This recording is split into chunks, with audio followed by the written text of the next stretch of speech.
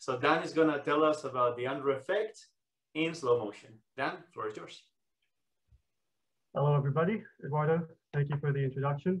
As Eduardo said, this is work I did at the University of Waterloo with Silas Friend and Eduardo. We have an archive number here. You can go check that out. And Eduardo, I already mentioned I'm at Oxford now. Here's my email and my website. So let's just jump into it. So I'll be telling you about the Unruh effect in slow motion. So Rob already introduced the Unruh effect, and I think we all know quite a lot about it, so I don't feel the need to introduce it. But why is direct detection hard? What I'm going to be talking about today is a sort of setup on which you could build an experimental proposal to measure the Unruh effect. But there's some theoretical interest in this too, in this setup as well. Okay, so issue number one, which is much discussed, is that reasonable Unruh temperatures require huge accelerations. And so for instance, 1 Kelvin requires 10 to the 19 Gs, which is the strength of gravity on Earth.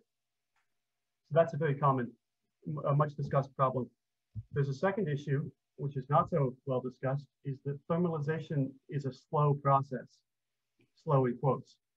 The thermalization time for any thermometer has to be much larger than the Heisenberg time of the thermometer. And these tau's mean it's the proper time of the thermometer. So this has to be larger than 2 pi times the gap, or 2 pi divided by the gap, which is the Heisenberg time. Basically, the thermometer has to take 1 tour around its Hilbert space or phase space before it can have a chance to even thermalize.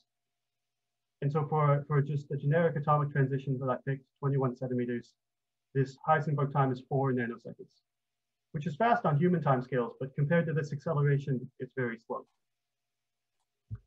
So what do these two issues imply together? It's that if we take huge accelerations for these long times, then we get out astronomical distances. If I use the numbers above, this acceleration and this time here, you put them together and you get A tau thermal over C is 4,000. Actually, it has to be much larger than 4,000 here. I've just used the Heisenberg time. But anyway, so you get 4,000. 4,000 isn't a large number, but let's look at how it enters the equations. So from the rest frame of the detector to its final frame, once it's done thermalizing, you have to have a Lorentz factor between those two frames of e to the 4,000. And this propagates through into the distances and times in the lab frame. The distance is e to the 4,000 millimeters, and the time is e to the 4,000 picoseconds. So even though this time is small for the probe, the proper time is small, the lab time is just absolutely huge if you want to do any direct detection along these lines. So really, we need to make this 4,000 number smaller. And what that means is we need to have A tau thermal over C much or less than or about 1. All right, so fair enough. Let's take that. Let's now consider a different proposal that has A tau thermal over C less than or about 1. There's a simple line of inequalities here that shows you why that's an issue as well. So 1 is larger than about this number, which has to be much larger than the Heisenberg time with the acceleration. But you can rewrite this to be the ratio of the Unruh temperature over the gap. And so you end up with this ratio much, much less than 1. So if we go for these small accelerations and small times, then you have to have very few excitations, is what this ends up saying. So it seems like we have a dilemma. Either A tau is much larger than 1, and we have astronomical distances and times, or A tau is less than or about 1, and we have very few excitations. This is all to sort of motivate our proposal, because we claim to be able to get around this. So is picking one of these unavoidable? I'm going to claim that it's not, and we have a good way to do that. There are actually 2 ways around that sort of quick argument that I presented. What we assumed in that was that the probe is always accelerating in the same direction. And that's why we accumulated all this speed and all this distance in the same direction, which ultimately was what caused one of the problems. So let's instead have the acceleration change direction. And immediately 2 ways to do that should come to mind. There's one where you have a circular trajectory, which is discussed in this paper. And I think we have a few of the authors here in the audience. Cisco and Jorma and Silke are here, I think. So we have this circular trajectory where you move up in space-time in a helix. Or then there's this other one, an alternating linear, where you accelerate and then you suddenly switch to decelerating in the opposite direction, and decelerate to a stop, and then accelerate and decelerate as well. So these are two options to fix this in the same direction problem. The issue with both of these is that they introduce jerks into the detector. And by jerk, I mean third time derivative. So you don't have a constant acceleration. So we have a constant jerk on the left-hand side and a sudden jerk on the right-hand side. We have sudden jerks at each of these inflection points. Okay, so a good question that might follow from this, and I think this was asked after the last talk, was will the probe still thermalize to a temperature proportional to the acceleration on these jerky trajectories? Right, it's not obvious that it will. And if so, is the temperature independent of everything else, independent of the probe gap and the orbit speed and the orbit radius? And so this study here that I'm citing down here looked at the circular trajectory case in particular in 2+1 and 3+1t, and found out how the probe's final temperature depends on these other parameters that I'm mentioning here.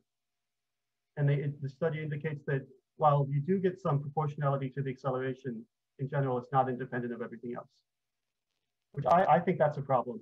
And to answer Rob's question, or to restate Rob's question, when can we trust our thermometers? Can we trust thermometers that depend on these other factors? I think there's a very clear reason why we can't. So when is a temperature a temperature? So you may ask, you may be skeptical of what I'm saying and say, but why should we demand T proportional to A and that it's independent of everything else? Isn't it enough to have temperature proportional to A with some proportionality constant, and with that proportionality constant roughly constant, with say varying by 10 plus or minus 10% over some regime of interest? You might think that that's good enough, and that these can be goodish thermometers and they can tell us something about what's going on. But I want to push back on that and say that it's not enough.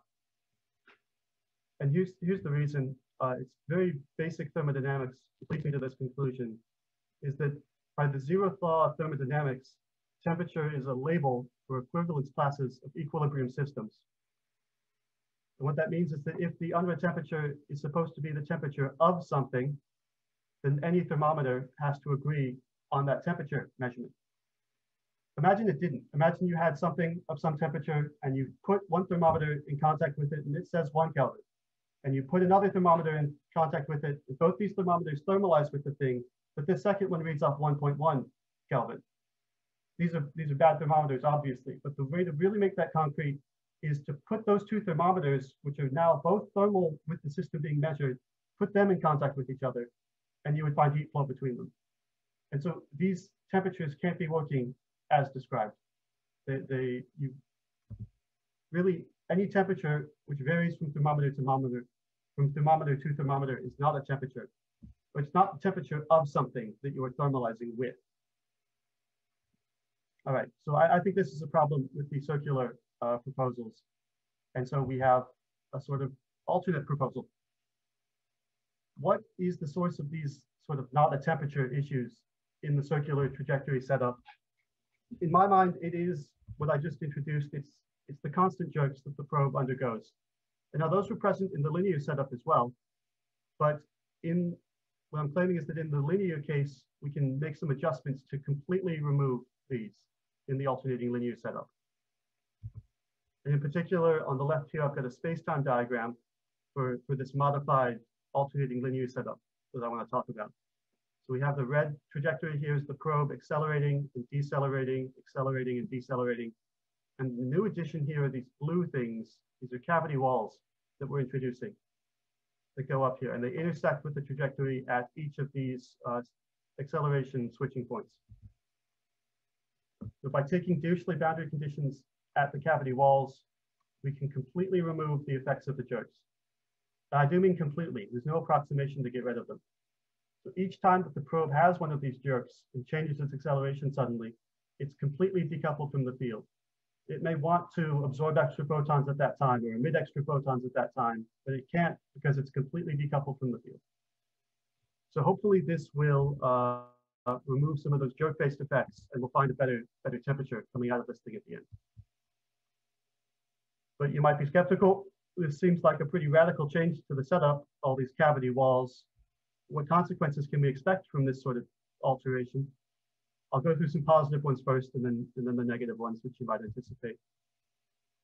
The first good reason, the pro here, a reason to hope that this is okay, is that we've completely removed the jerks. And so we should get a better temperature response if it does thermalize.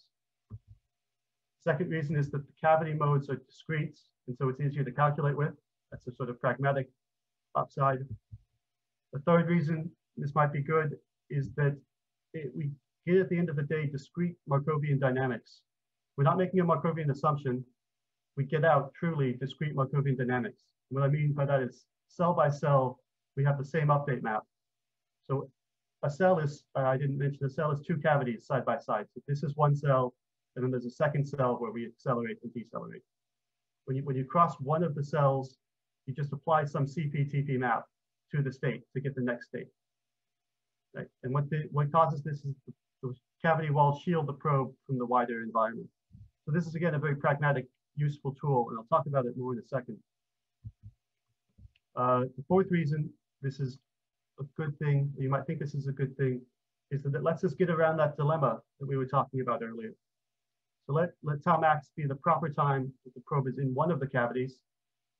In principle, we can have this less than the thermalization time, which means that we're not assuming that the probe thermalizes within a single cavity. Instead, what we're thinking is that it interacts with lots of cavities, and by this long process comes to thermalize them with them all collectively. And in this case, we can avoid becoming ultra-relativistic, which was the initial problem. If this gamma max, which is based on the tau max time, is much less than gamma thermal, which was e to the 4,000 or something like that, remember, we can avoid having this be very large. And if we can get a tau max to be around 1, then we can avoid the astronomical distances and things. Okay, so those are some positive aspects of this setup. And they're pragmatic, and they help us avoid this dilemma. So fair enough. But again, this seems like a radical change to the setup. What negative consequences are there? There are two which come out to be relevant. The cavity modes here are discrete. We're not in a continuum. We're not in empty space, right? We've broken the Lorentz symmetry. So the probe might be able to resolve this discreteness of the cavity and spoil the effect. Okay, that's a valid concern. And second, there's a second concern, is that cavity walls also trap the probe in with radiation from within the current cavity. In the space-time diagram here, I've drawn these black lines, which is a null particle moving back and forward across the cavity. And you can see if the probe doesn't escape the first cavity quick enough, if it exits somewhere up here at the top half of the diagram, I'm not sure if you can see my cursor, it would interact with this same proton many times going back and forward. And any other junk that it emits will also bounce back and forward. Right, so the probe would, in this sense, be seeing its own reflection in the cavity walls, which would not be a good thing. But to give a spoiler for the later bit of the talk, luckily there are regimes where both of these cons that I've mentioned are avoided, and they're avoided simultaneously.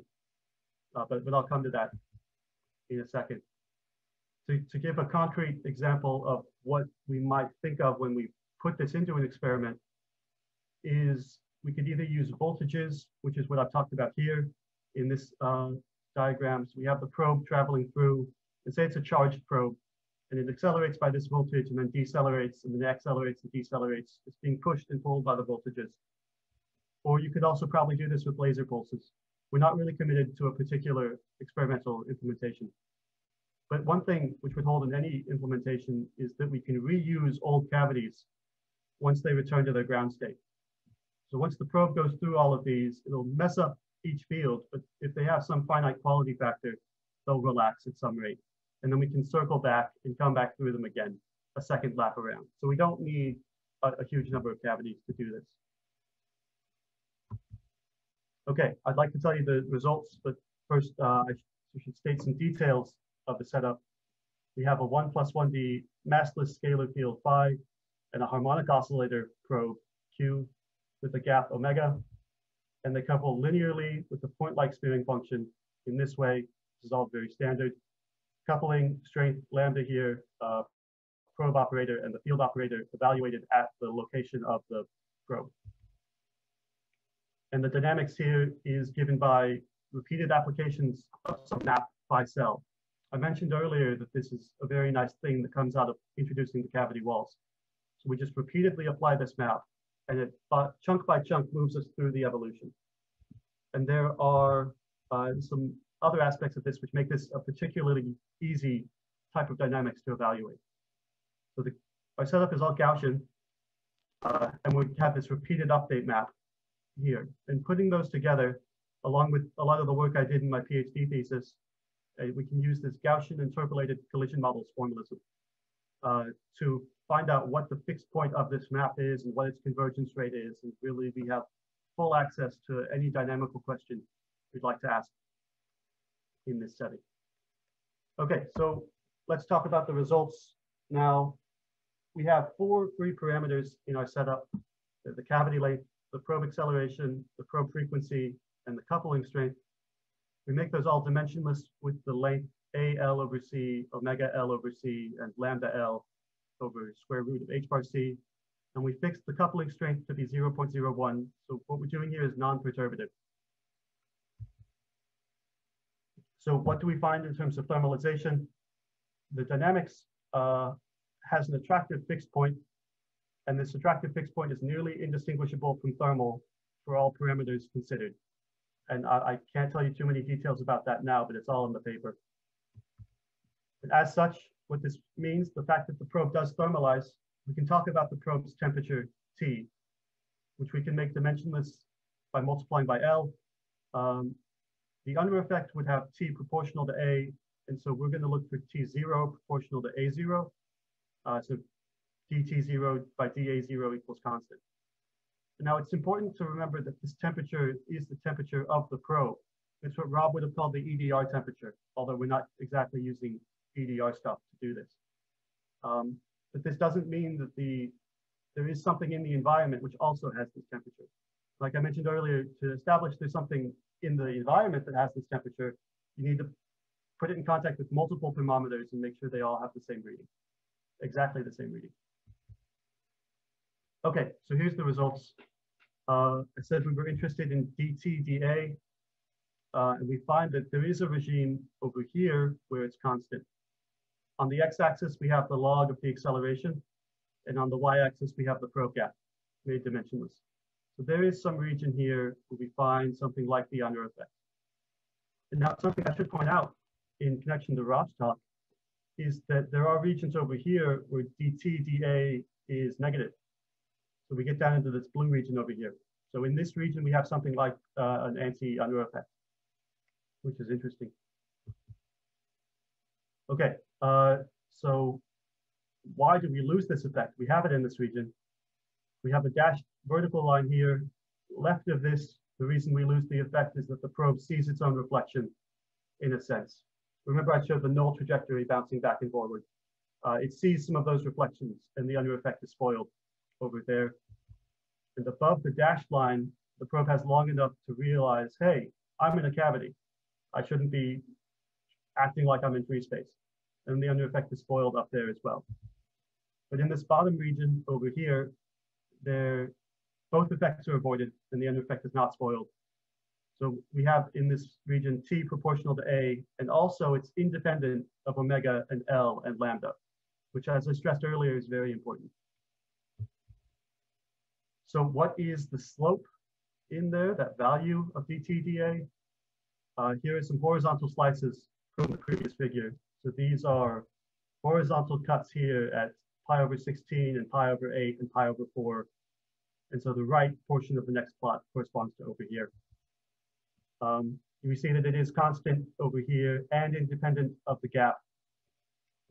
And the value for dT, dA over there is 1/2, such that we have a temperature equals to 1/2 H bar A over KBC. So we're just missing a factor of pi. Otherwise, we would have exactly the Unruh effect in this region. Why are we missing the factor of pi?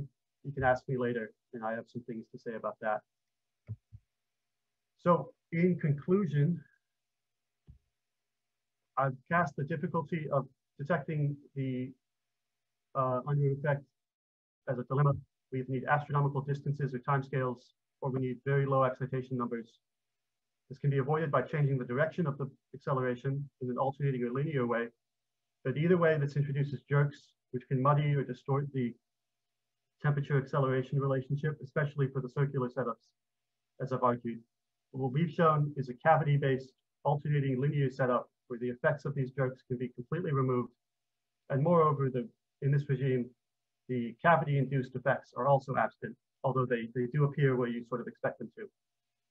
And as a final note, if you plug numbers into this formalism that we've been talking about, the proposal does seem to be experimentally feasible as well. And I've got more slides on that if anybody wants to know. So thank you for your attention. Do we have any questions? Thank you, Dan. All right, other than that, as usual, please raise your hands if you have questions. First question is from Rob. Yeah, thanks, Dan. It's quite interesting. So can you show the slides on feasibility? Yeah, absolutely. Okay, so we see that we can get this to work down to this vertical dashed line here in terms of decreasing the acceleration. So where does that happen? We lose the effect at accelerations of A0, the dimensionless acceleration equals 1/4. That's where we lose it. And so for a tabletop size setup, which is like 1 meter, it implies 10 to the 15 Gs. And for a LIGO size setup, we can get down to as low as 10 to the 11 Gs. And in either case, the maximum Lorentz factor is only 5/4. So it's not e to the 4,000. It's much smaller than that. So that's good. And so what that means in terms of times is that the accelerations the probe needs to undergo need to be sustained across the cavity. And the cavity crossing times in the lab time is like 10 nanoseconds or 40 microseconds in the two length scales we're talking about. So these times aren't tremendously long. So we've avoided the astronomical distances and time scales, at least for one cavity. But what if we have to go through a huge number of cavities to get this to work? That obviously wouldn't be good. So we've crunched the numbers, and it turns out that you need something like 70,000 cells for this coupling strength that we talked about here. And this N cells number scales with the coupling strength such that if you have a stronger interaction, it thermalizes quicker. Okay, but I said that we can reuse cavities once they relax back to the ground state. So we don't need 7,000 cavities all in a row. We need maybe 1,000 of them, and we'll lap around 70 times. Something like that would work. And so how long would it take to cross 70,000 cavities? You take these cavity crossing times I mentioned here, and just multiply them by 70,000, and you get that in the lab size, in the table size setup, it's 14 milliseconds to thermalize one probe. And in the LIGO size setup, it's about 1 minute to thermalize one probe. And so these are the times to thermalize one probe, but then how many probes do we need to thermalize for continent detection? If we have to do 1 million of these probes, it's going to take 1 million minutes, which is quite a long time. So last slide on this. For these two scales that I've been talking about, the final probe temperatures are 300 microkelvin and 71 nanokelvin each.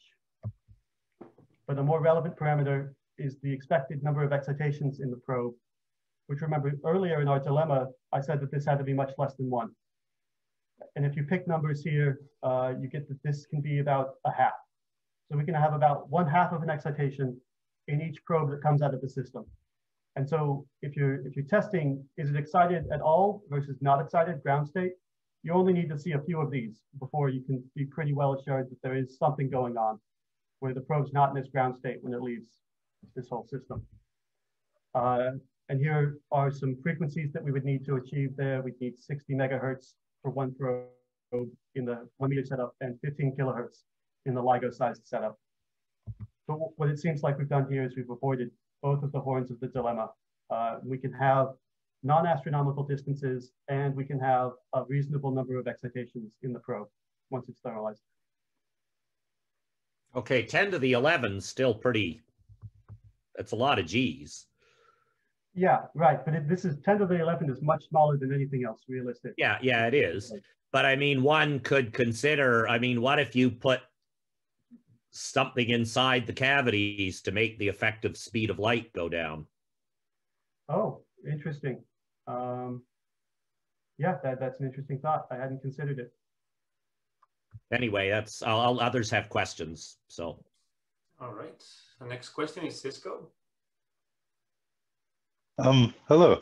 Yeah, that was an interesting talk. Thank you for that. I have two very quick questions. One is about what exactly you meant. Actually, that slide is on the, I'll ask that question first. Is it exactly flat in that lower right corner region? Because I noticed like it looks like there's some functional dependence, and as you get out of that ideal region, you have some blues and some changing colors. Is it identically flat in the bottom corner, or are the other contributions just negligible? They are very small. Here's the slices of this plot. So this figure cut it horizontally, and you can see DTA, DT0 DA here. This dashed line is at 1/2, and so it's very close to 1/2 for all of that, and it converges. I don't know if we looked at how quickly it converges, but this is the log here. So over several orders of magnitude, it's very, very constant. And okay, the independence of with the gap here, all these curves are on top of each other as soon as here, right? So do they? And this was all done. Do they converge identically though? Sorry. Do they converge identically, given the different parameters like gap and other parameters they might? They seem to. Yeah, this is all done numerically, so I can't tell you for certain what's going on, but it seems. I was just worried. I was wondering if the tiny wiggles as they converge all overlap with one another. Oh, yeah, I'm not sure. I wouldn't expect them to align exactly. Yeah. Okay, so then my question is kind of, this does seem to have some dependence on the parameters. It's just that the dependence is very small. So you have an effective thermometer that's very accurate in that regime, right? Yes. Yeah, I think I would agree with that. Okay. I was just wondering if your previous definition of thermometer was more strict than really makes sense, because I don't know a thermometer in the world that exactly has that feature, and I'm not sure any thermometer in the world does satisfy that condition. Right. Anyway, this is just. Oh yeah, that's true. I think questions about what exactly we mean by thermometry are very interesting, because in practice, of course, thermometers only work over certain ranges, right? And we have, in order to get down to low temperatures, we have a overlapping set of temperature standards in practice, which sort of relate to. It's like the astronomical distance ladder. Like it's the same thing for low temperatures. We have these cross-validating things. So actual thermometry is very messy. But when we talk about thermodynamics, well, I should distinguish. There's two types of thermometers. There's thermometers which measure temperatures by thermalizing with the thing they're trying to measure, and then somehow about themselves, the temperature is manifestly obvious. And there's other things which have some more complicated functional dependence on the temperature of the thing they're interacting with.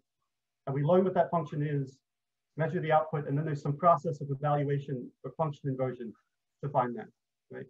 So I'm talking about thermometers that actually thermalize with the thing they're trying to measure. And in that case, if you have two thermalizing thermometers which thermalize to different temperatures on the same system, well then like you violate all the laws of thermodynamics after that. Okay. Okay, thank you. Yeah, it is. It's complicated.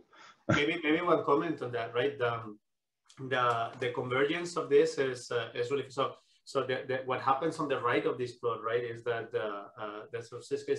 the probe starts not having enough time to resolve the cavity and not seeing many reflections of itself, right? So of course it's not going to be exact, but one can see how universally any thermometer converges to the same asymptote. So maybe you can think of it in asymptotic sense, right? So that's kind of the for any particular value you pick, it's not going to be exact, but asymptotically, as the acceleration goes high, right, it does converge to the value that is independent on the parameters of the thermometer. I would formulate it. Right. I definitely agree about that, but that's not the regime I'm interested in. Yeah, fair I'm enough. interested in accelerations down here at a quarter. Yeah. Just when we start to lose it. I mean, I definitely agree we'll all converge for very large accelerations, but I want an experiment. So I think that 0.5 is still within experimental reach. That's something we can discuss. The circular case converges in the limit of large radius exactly to just the linearly accelerating case with a small velocity offset. So, I mean, yeah. So I would argue perhaps that the convergence of this is faster, but that's something to discuss. There's a question, I think, there's not a hand, but I think there's a question by Rick. I'm not sure if he's still there. Yeah. Actually, the first question that I had was related to Cisco's, essentially, and the definition of the thermometer. But I do have another one regarding the factor of pi. So previously, you didn't have an explanation for this. So apparently, you've found a way of justifying the missing pi. So I'd love to hear more about that. Well, I wouldn't go as far as to say I have an explanation for the missing pi. But we have some ideas about why it's okay that it's not there. And the principal one in my mind is that when we go to the experimental setup, let me get it here. Okay, here, this one. The probe does not thermalize inside of a single cavity. Its thermalization is necessarily tied to the existence of many cavities, right?